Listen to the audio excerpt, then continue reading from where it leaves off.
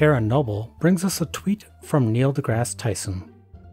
A weight loss book written by physicists would be one sentence long. Consume calories at a lower rate than your body burns them.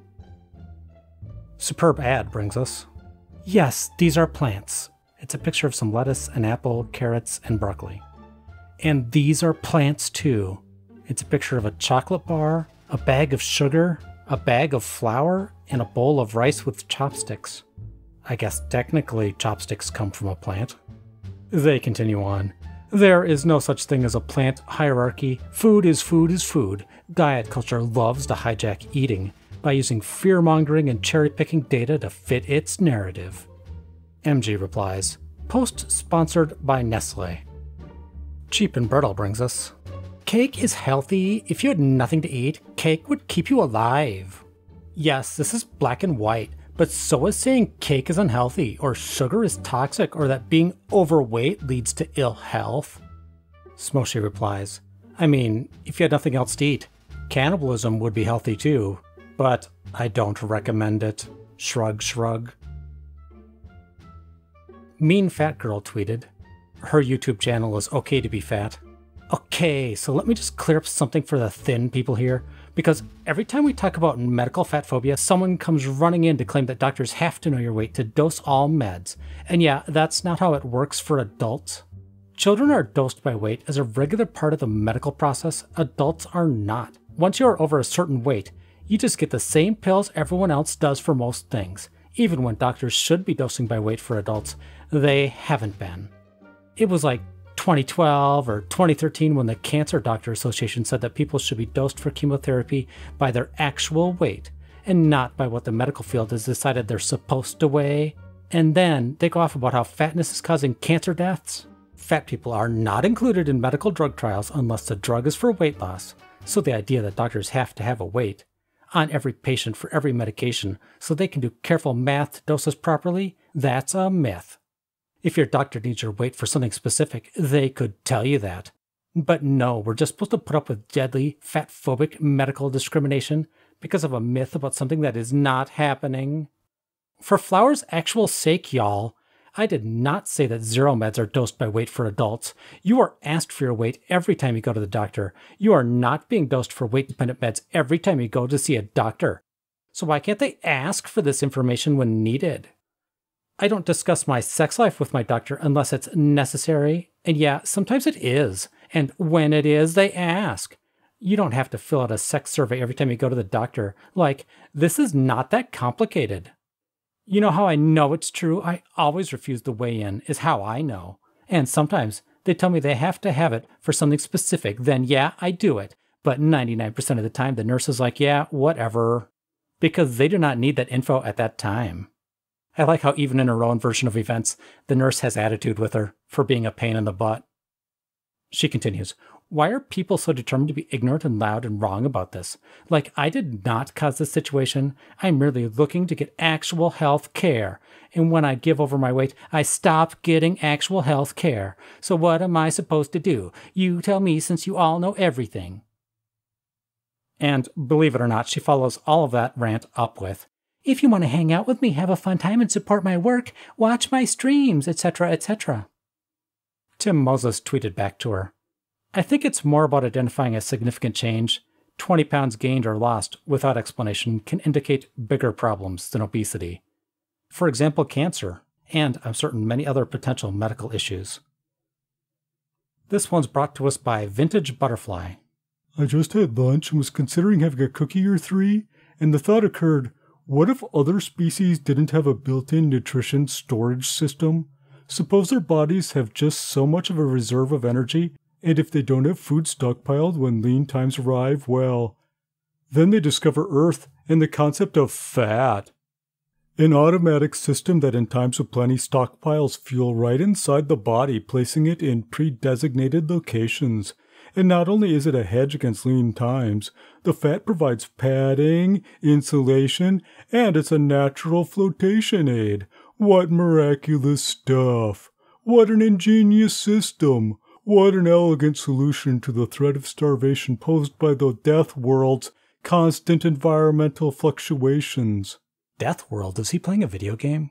Then the aliens learn about the Western world's obsessions and phobias and general social neuroses about fat. No matter how hard they try, they can't make sense of it. To them, the fat storage system is a miracle of biology. Yet another wonderfully bizarre attempt of life on Earth, which is a planet that seems to go out of its way to find creative ways to kill its inhabitants. Earth is home to the geology of mass destruction, the climates that want you dead, the diseases from hell, and all the murder beasts. Ah, he's writing about Australia. Yet instead of addressing any of these threats, humans decide to devote massive amounts of time, money, and the efforts of thousands of our brilliant, creative, fantastically adaptable minds to defeating one of our own survival mechanisms. Does not compute. Obatral and Cocktails replied, "Lol, elegant? It would take this alien life about 30 seconds to figure it out. That overuse of this onboard storage system makes the body less capable of performing essential functions." From Beyond. But lately, something hasn't been sitting right with me and I'm trying to figure it out. I'm not saying you can't be healthy at any size. The evidence is pretty clear here, in spite of all those who are determined to disprove it. No, the issue I have is much more fundamental than that. I'm starting to wonder whether fat has absolutely anything to do with our health. Most of us know the history by now. The link between fat and health was created by greedy insurance companies. The myth that fat people were unhealthy was invented by racist religious white folk, who were determined to find ways to continue to oppress black folk once they couldn't enslave them anymore. Yet scientists and healthcare professionals still allow ourselves to work within the confines of these racist, capitalist constructs that have such atrocious foundations. Bread Thanos replied, "Jesus, just eat a calorie deficit, man." Bob the Orange Cat, "Jesus didn't eat for 40 days. I'm pretty sure he was rocking a crazy huge calorie deficit." From Pandora Sus, originally posted in Me in Real Life. 1,600 calories, and they show some junk food. Also 1,600 calories, a bunch of healthy food. Jade replies, "Great, now do a price comparison." Keyboard Warrior replies, "How can you put a price on diabetes?" Urzad adds, "It's about $1,200 for a 90-day supply." For the next few, trigger warning, Reagan Chastain. This one's brought to us by Ms. Beaver. Even a small amount of weight loss confers health benefits. Nope, that's diet culture talking. Someone makes behavior changes, they experience health changes, and simultaneously a small, usually temporary weight change. Our fat-phobic culture incorrectly credits the weight change instead of the behavior change for the health changes. She continues, "For starters, health is not an obligation, barometer of worthiness, or entirely within our control. It's also a very amorphous concept that is often vastly oversimplified in the service of healthist messages. With that said, I think it's important to deconstruct the idea that we hear that even a small amount of weight loss confers health benefits. That's beyond suspect. First of all, when you hear that the 5% weight loss has benefits, you should know that the 5% number actually comes from attrition and not research. They started with the very specific Metropolitan Insurance height-weight tables, but doctors don't get people to hit those weights. Then they went with 20% weight loss, but doctors couldn't get people to hit those weights, so they went to 10%, but you guessed it, doctors couldn't get people to hit those weights, so now they're down to 5% and still falling. But the truth is that if someone changes their habits and they experience health changes and a small amount of weight loss, it's ridiculous to credit the weight loss for the behavior changes, especially since weight loss through things like liposuction doesn't result in those same health changes, and the research shows health changes can happen without weight changes. So if someone tells you that even a small amount of weight loss will have health benefits, know that they're practicing weight stigma and not medicine." Snoo Foxes replies, "And she just proves she doesn't know what she's talking about. The reason why a small amount of weight loss has benefits is because the body loses visceral fat first, and that's the most dangerous. The reason liposuction doesn't give health benefits is because liposuction targets subcutaneous fat." Elmir brings us your next dose of Reagan. "But I physically feel better when I lose weight, so that's why I need to keep managing it.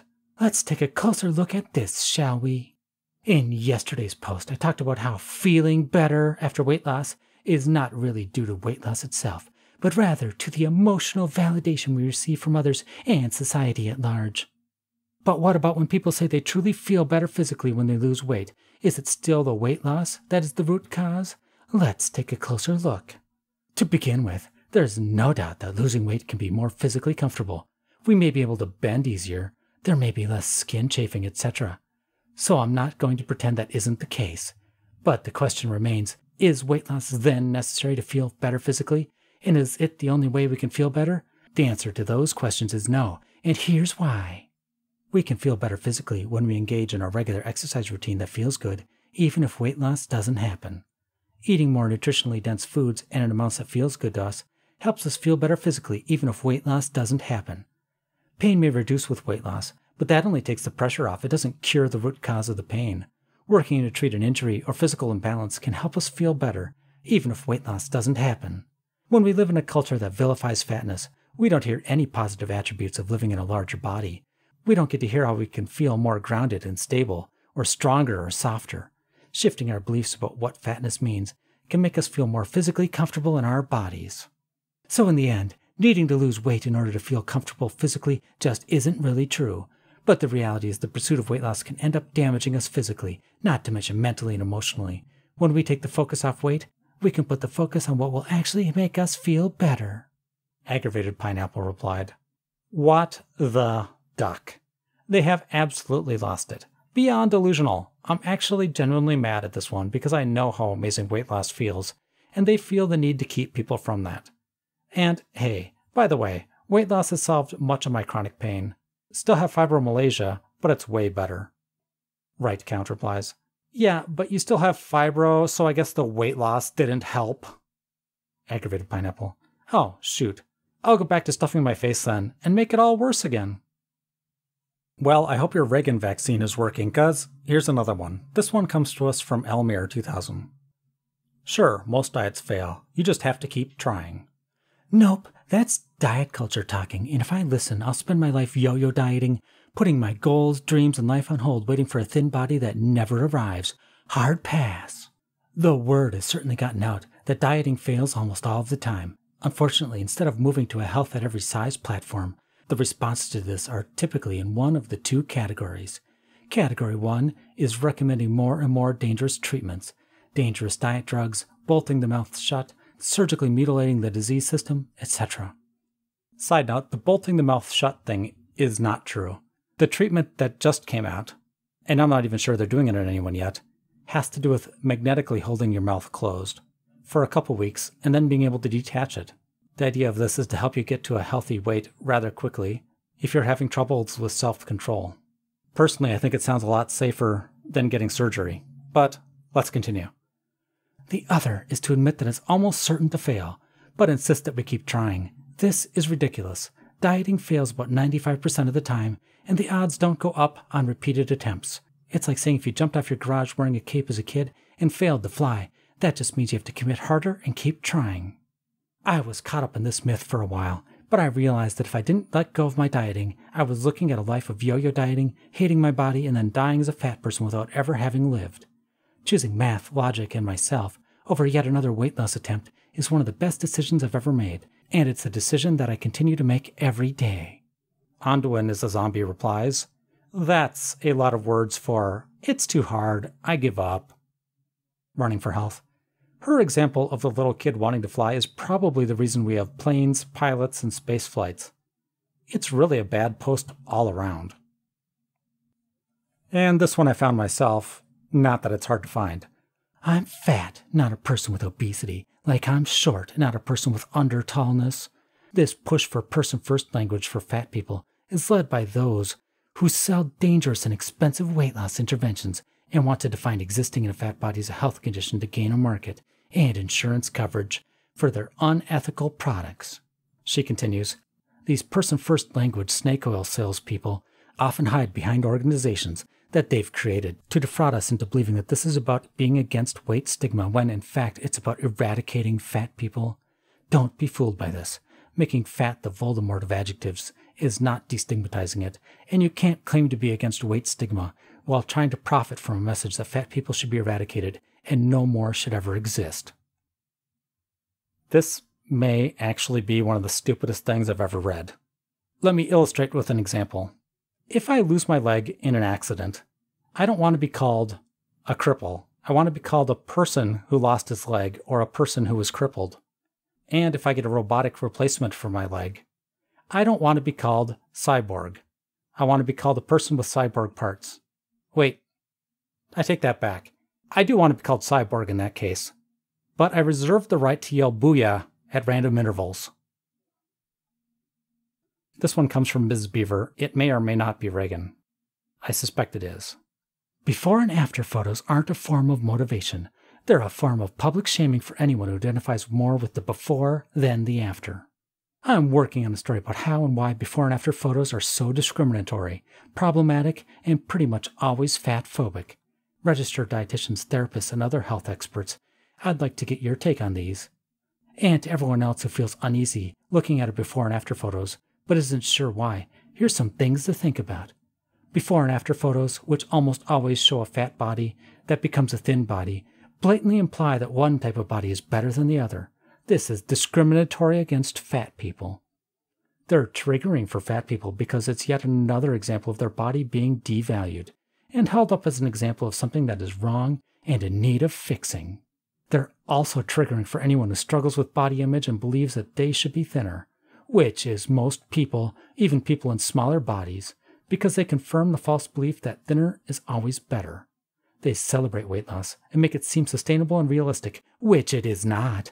Many of the afterbodies will regain most or all of the lost weight eventually, or even more, and they'll feel awful because they were made to believe that they were more worthy in a thinner body. Dismantling diet culture and our obsession with thinness requires a ton of work, and it won't happen overnight. But for your part, you can stop posting and liking before and after photos. This isn't about physical change, it's about the mental before and after. Then why is there a photo?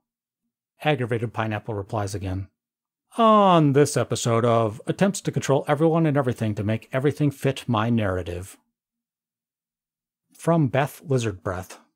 It's a picture of an old sailing vessel. Weight-centric medical care is fringe science. If your doctor brings up intentional weight loss, look them in the eye and ask if the sun revolves around the flat earth or if climate change is real. Laughing in their face is also a perfectly reasonable option.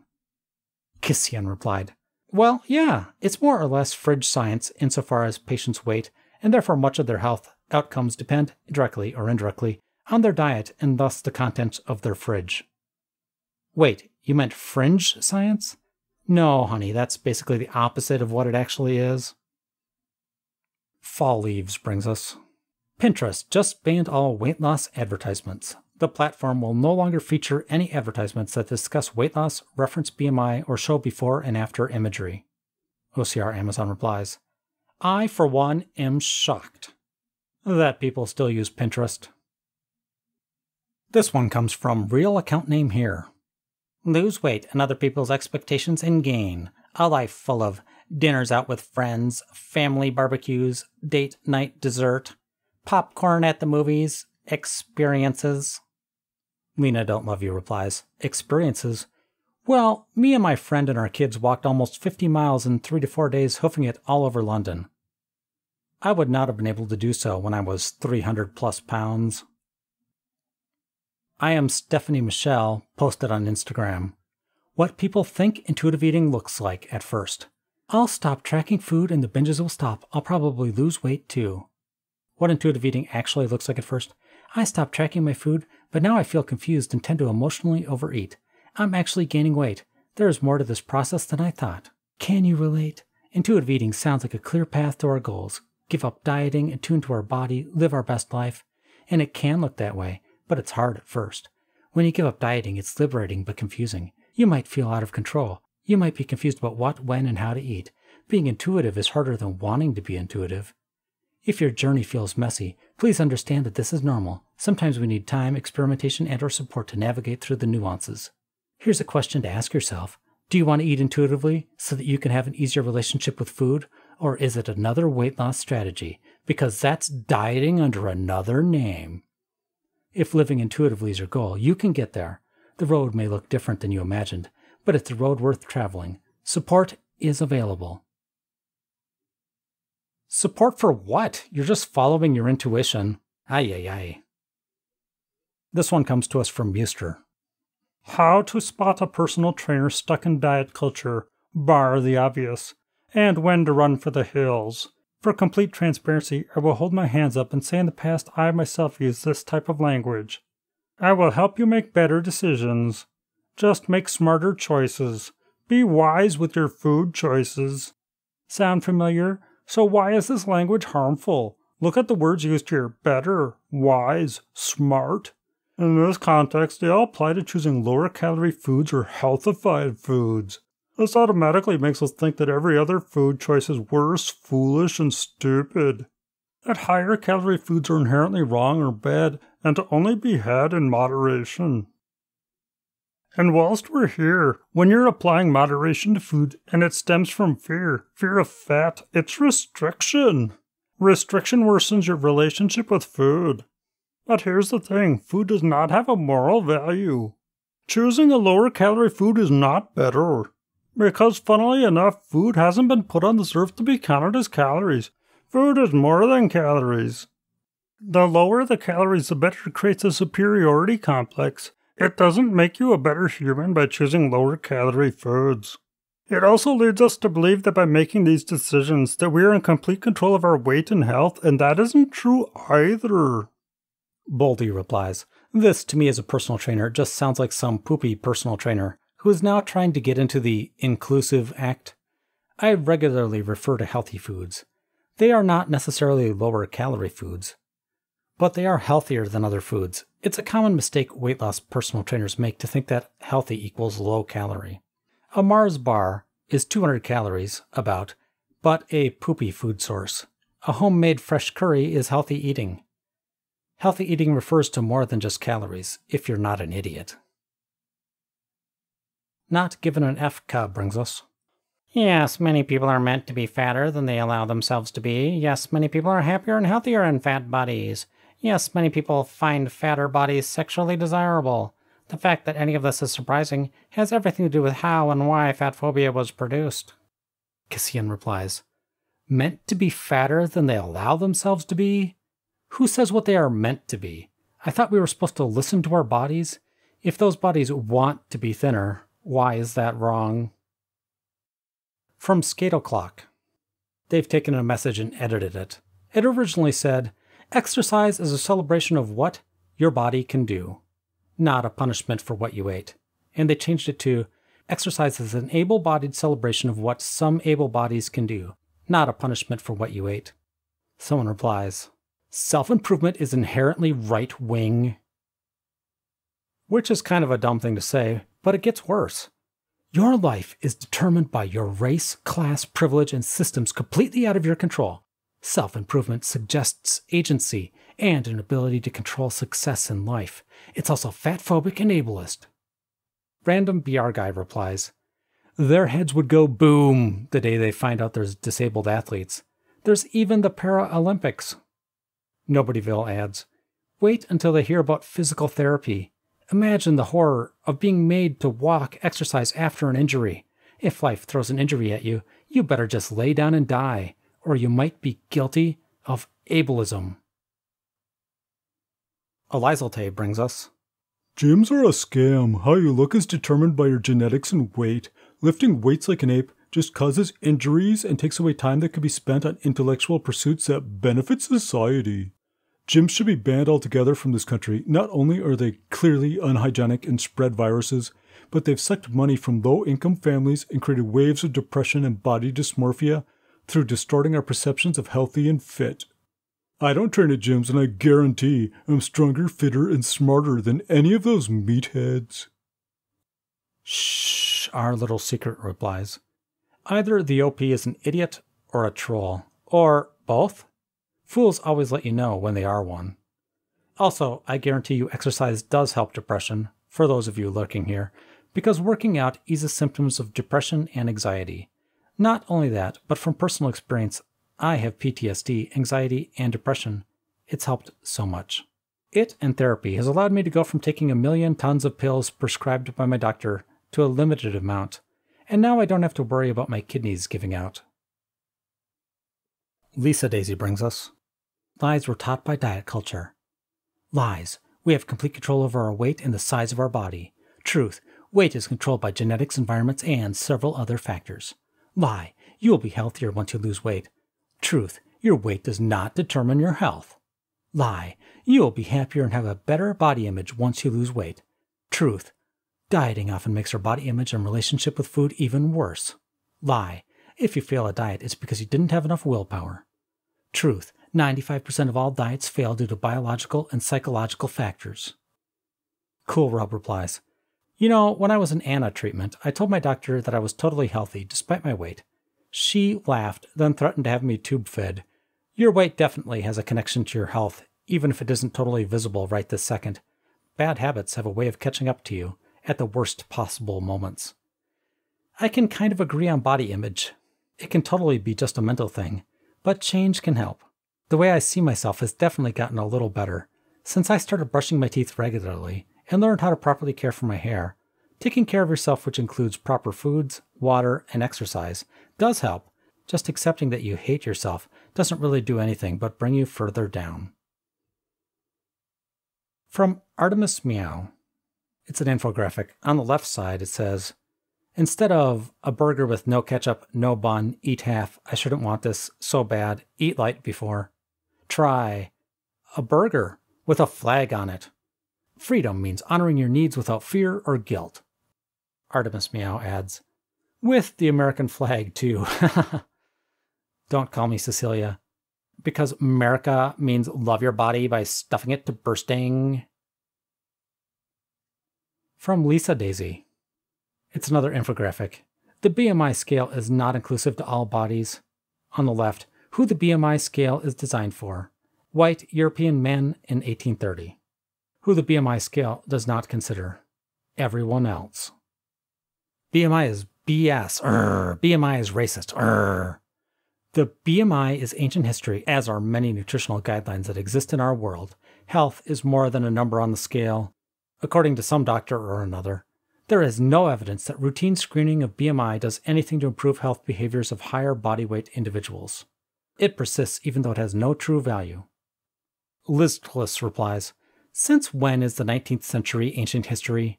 BMI is old, therefore it is wrong. The heliocentric model is much older than BMI, so... And when they said, BMI screening in itself doesn't improve health behaviors, therefore it is wrong, as if the risk disappears if you don't measure it. I call it Schrodinger's disease. I can't be sick unless I'm diagnosed with something. From Mickey Blue Eyes. TLDR, like I was really mean to a fat stranger because she was bragging to me that she was on the list to get gastric bypass surgery. The details. Husband, daughter, and I are on a weekend vacation camping at Santa's Village, about to go on the tractor ride. Seats are not going to fit both me and my DH, so he and Dee Dee go on without me. A few people pass by, and then another fat mom sends her husband and 2 kids along and is waiting with. We watch other slimmer couples get on the ride with their families, and I say, it's so unfair, eh? They say, 2 adults, but they don't make it so we can actually go. And it would be easy to just have one car, that extra large, or even that would fit a wheelchair or scooter. We start talking, and she tells me she's excited to be on the wait list for gastric bypass surgery. I told her I had pretty strong feelings about this and asked if I could be blunt, and she said yes. Her points are this. She's been back and forth about it since 2007. She's researched it a lot. There are 5 doctors involved. She knows she's beautiful. It has nothing to do with how she looks. We would be getting ruiny, so this is better. I don't know what ruiny means. She wants to be able to play on the floor with her kids. She firmly believes fat is unhealthy, and she will die from fatness anyway if she doesn't get the surgery. My points. Fat has little to do with health. It's actually oppression that is unhealthy. Has she researched just the surgery or other options? Her response was yes, I've researched other weight loss methods, to which I replied, no other ways of dealing with being fat like HAES or IE acceptance. Not everyone is designed to be a marathon runner. Body diversity is real, and maybe she needs to accommodate her body more. get orthotics, use a cane, rest more. She looked horrified. I tried to change the subject when I realized she was not open to anything I had to say. When her family came back around and she took a pic of them, and this is the mean thing I did, this is where I went too far. I asked her if she wanted me to take a pic with her in it. She declined.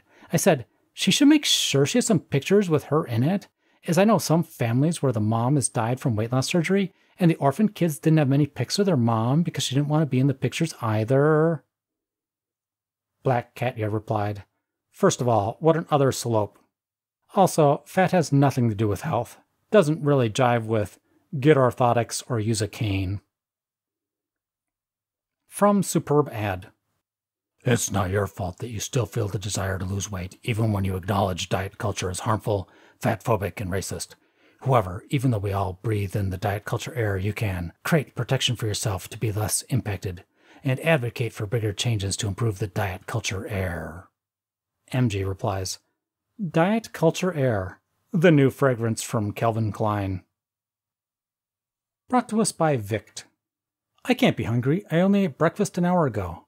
Reframe this as, I am having physical sensations of hunger in my body. My body is communicating with me, and I don't judge my body or second guess it. There are a lot of reasons my body might require more food and energy right now. I will honor my body and my hunger. Vital Musician replied, Or, I mean, you could use your prefrontal cortex like an adult. I don't know. Wasteland Baby brings us. It makes me feel bitter whenever a non-fat person talks fondly about something that is inaccessible to fat people. It fills me with rage. I think the rage comes from knowing that they don't even realize that they're privileged for getting to enjoy those things. Fudging have some awareness. Incremental Detours replied, When my mom died, I'd go through periods of really resenting when other people talked about their moms. Like, I'll be fine with not having a mom, as long as nobody else gets to have a mom either. These were times when I wasn't coping well, and I never thought it was normal to think that way. There's just so much mental health wrapped up in obesity. From Love Dove Bunny. Hi all, my 5-year-old has started asking questions about whether foods are healthy or not, and I'm not sure how to respond. He's asked about everything ranging from ice cream to celery, and I've just said yes each time, and then thought, I need to go ask the HAES group. They'll know a better response. And I'm finally sitting down to do that. I just don't want him to start associating anything with being good or bad, etc., and internalizing any of that, especially at this age. He says he started learning about this at school when they were learning about food groups. Thanks in advance. Seaboats replied, This is unfortunately how we end up with adults who have no idea that eating ice cream and fast food all day is unhealthy. From Beyond Che. Content warning, ED mention. I don't know who needs to hear this, but you're not going to recover from your ED unless you unlearn your fat phobia. It's very tiring to see skinny people think that having an ED means that you're absolved of fat phobia. Like, I'm sorry, babe, but not wanting to be fat to the point where you've developed an ED is fat phobia, and you're not going to recover unless you unlearn that. Illicit Lizard replied, Ah, yes. The problem with having an ED that results in fat phobia is totally the fat phobia and not the ED. Definitely way more dangerous. Rolling eyes. Therapy? Useless. Just unlearn your obvious fat phobia. Duh. From Lisa Daisy. It's a list of 6 studies. You know what? This might be another Reagan Chastain one, so take your vitamins, hold on to your hats and lunches. Here goes. Whenever anyone brings up the fact that intentional weight loss attempts fail the vast majority of the time, yes, even if you call them lifestyle changes, someone tries to claim that it's only based on one study in the 50s. That's a lie spread, unsurprisingly, by people who profit from weight loss and fat-phobic trolls. In truth, there isn't a single study where intentional weight loss attempts result in significant, long-term weight loss for more than a tiny fraction of the participants. It's not just stunkered. That's the name of the author of the 1959 study. The truth is that, by far, the most common outcome of weight loss attempts, yes, even if you call them lifestyle changes, is short-term weight loss, followed by weight regain within 2 to 5 years, which means that prescribing weight loss is not remotely an ethical or evidence-based practice. Hagglepoise replied, I'm too lazy to look up the other studies, but I'm guessing it'll be the same general idea. The 20 Canadian expert panel on obesity didn't determine that weight loss doesn't work. They determined that the things Canada had been doing to treat obesity hadn't been working, mostly because they were hard to access, and recommended there be more targeted obesity treatments made available through Health Canada. Seriously, the paper starts by listing a whole range of diseases obesity causes, including multiple types of cancer, and then end by saying there needs to be better medical nutritional advice and psychological therapy for obesity. Lisa Daisy adds, I looked them up, and that's pretty much what each says. The Australian one uses BMI and waist circumference to diagnose on-site, and goes on to explain how physicians can treat obesity. Edit. Man Tomiyana states 1/3 of people regain weight, but acknowledge that's because people go back to old habits. They say treatments need to improve and more help is needed. W.C. Miller looked at the Stunkard study and summarized that people gain weight back, then goes on to say that doesn't mean they shouldn't try, but there's no one answer. The NIH study says that high weight is unhealthy, and what was currently being done wasn't working. Cherry-picking data at its finest. From Crazy Khajiit Lady. Posted in a PCOS support group, a condition known to be correlated with insulin resistance and diabetes, among other symptoms.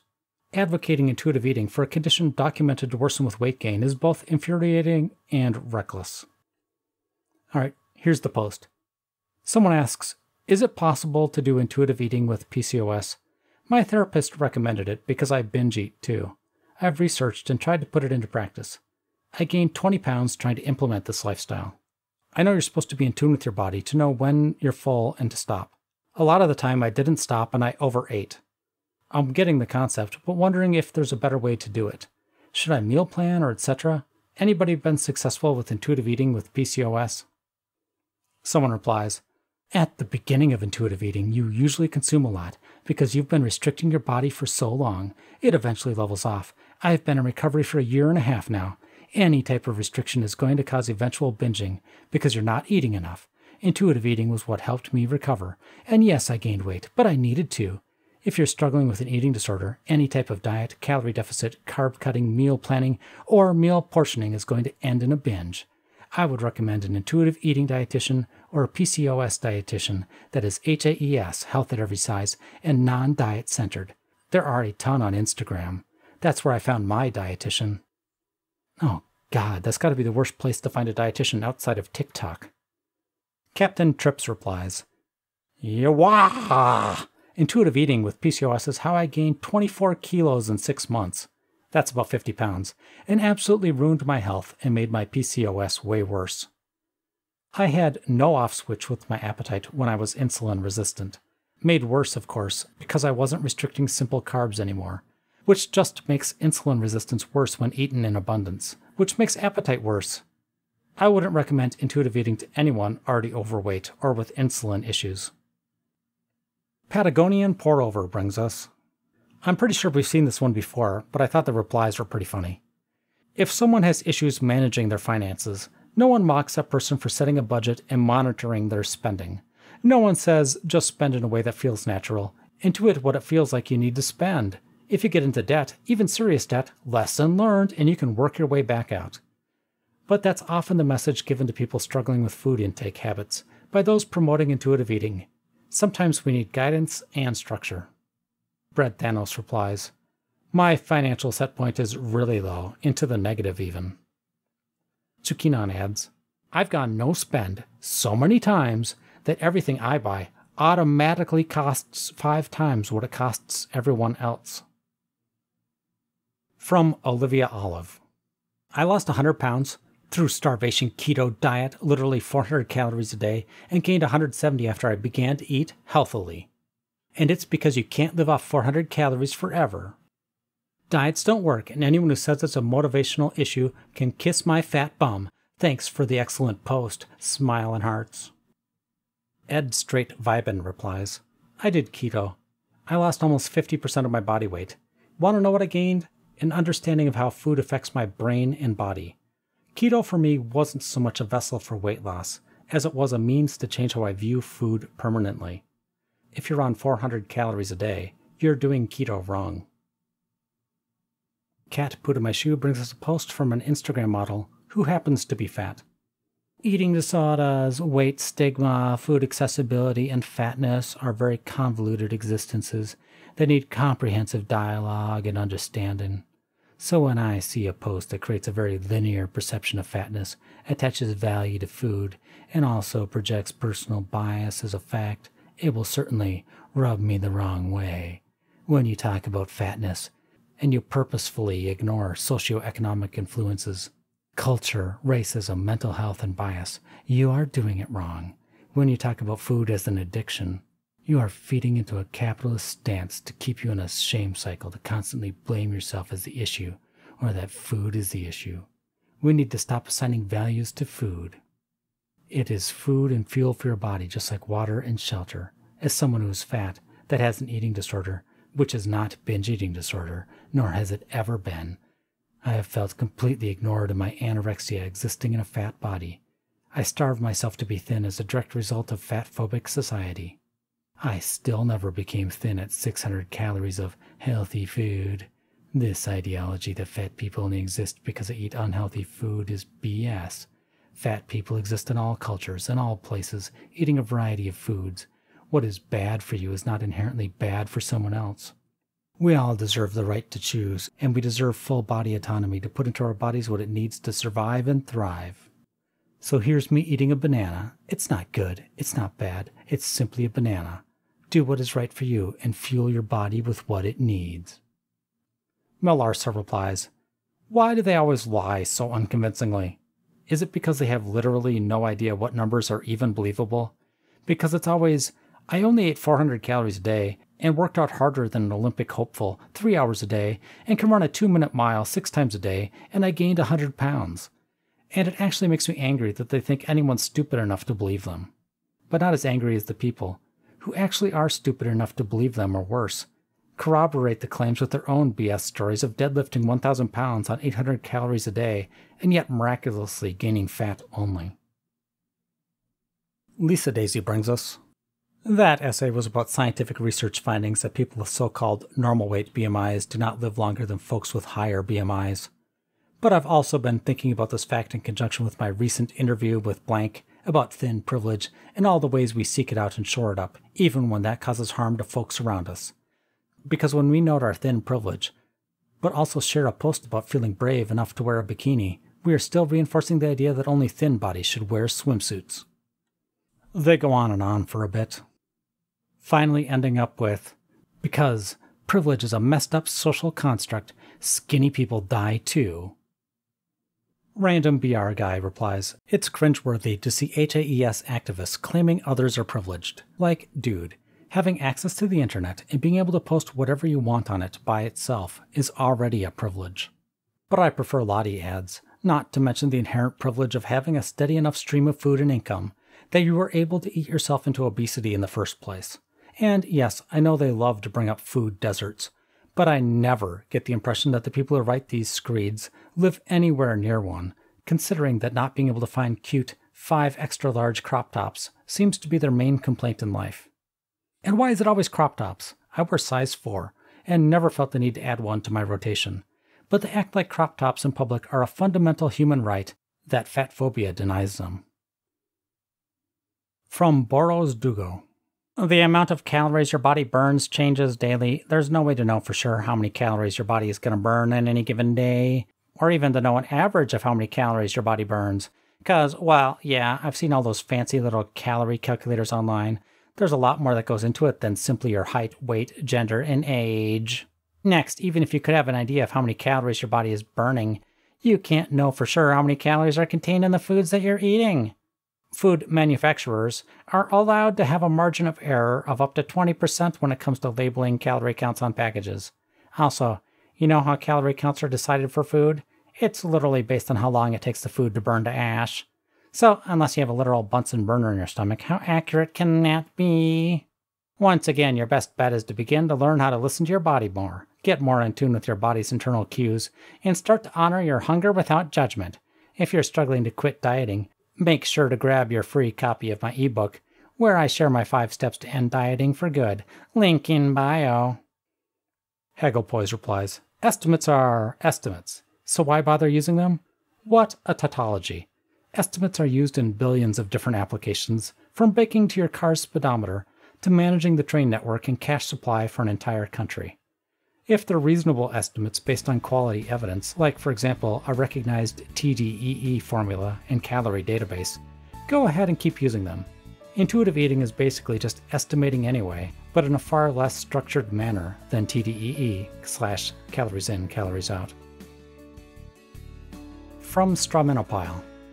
Yes, all the comments said that she's in starvation mode and needs to eat more. I was really excited to meet up with my fertility specialist today. To sum it up, I'm fat, which is why I can't get pregnant, and I'm fat, which is why I had a miscarriage.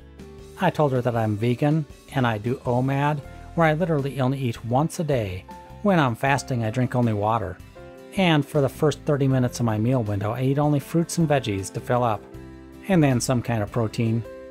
Doing this, I've actually gained a few pounds. I gave her an example of yesterday. In 23 hours, the only thing I ate was 3 peaches, pinto beans, a tortilla, lettuce, tomato, a vegan yogurt, and an icy pop for dessert. She writes desert. She said, well, eating the tortilla was probably the problem. You just need to watch what you're eating and try harder, and you'll lose. What? I literally told you I'm eating 1,200 calories and drinking water and exercising, and still gaining weight, and yet it's because I'm not trying? Her lie's so bad that the foods she lists don't add up to 1,200 calories. Apprehensive Mud replies, I had a patient who swore up and down she only ate a single piece of toast every 3 days. She was super morbidly obese and near bedridden.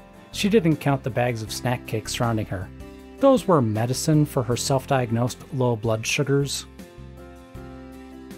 And now Dechonkers, from Webigale. It's a gray cat with black stripes. Need a dry food recommendation for pancake. From D3 Smar, it's an orange cat with stripes. In the first picture he's standing on a desk, in the second one he's standing by a window. 7 months later. In both pictures he looks pretty skinny. From Sashby, it's a pale orange cat with stripes. In the first picture he's hanging on for dear life. In the second picture he's hanging out by a window by a friend. I'm so proud right now. We were having issues helping Jackhammer lose weight. He actually gained after being placed on a diet. Today we found out he lost a pound. Go Bubba! Go Bubba! Mutron brings us some pictures of her gray cat, who has a few white patches and green eyes. Lula became her best self in quarantine. From the pictures, it looks like she may have lost a couple of pounds. From Too Much Fur, it's a black, sleek dog. 7-year-old Chonky Foster Fail. Chonka Chonka Burnin' Love. From G Derma, it's a black cat. In the first picture it says below it, Big Obi Chungus last year. He calls him Chungus, but he doesn't look that big. In the second picture he looks a little bit skinnier, more like a kitten. Now he's doing well at 17 pounds. He's a big cat anyway. 21 pounds to 17 pounds. Obi feels better. From Vegan J, it's a picture of a gray cat that's gone from 17 pounds to 13. Shiitake is down 4 pounds as of today. And so, another video comes to an end. Special thanks to Hannah McNally, Carl Williams, and Daniel Korov for their support. I hope everybody enjoyed the video, and I'll talk at you guys again in a little while.